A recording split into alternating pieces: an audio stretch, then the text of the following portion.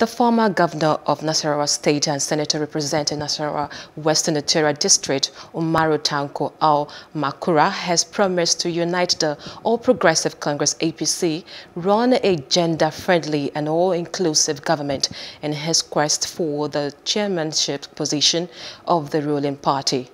Al-makura visited the House of Representatives to solicit the support of members for the coveted position.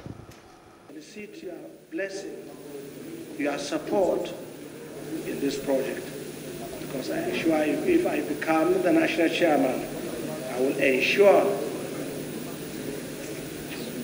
internal party democracy.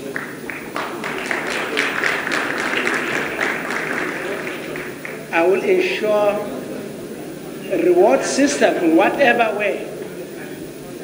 I will also ensure equity, justice, and fairness. I will promote gender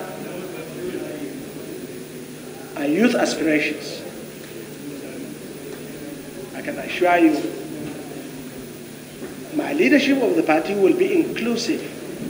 I will pay special attention to people that are vulnerable so that they can have a sense of belonging and participate effectively in the goings on of the party. I have a relationship with distinguished Senator Al-makura spanning more than 30 years. Relationship not on a parallel basis, vertical. A friend to my senior brother, intimate one, and I believe I have a lot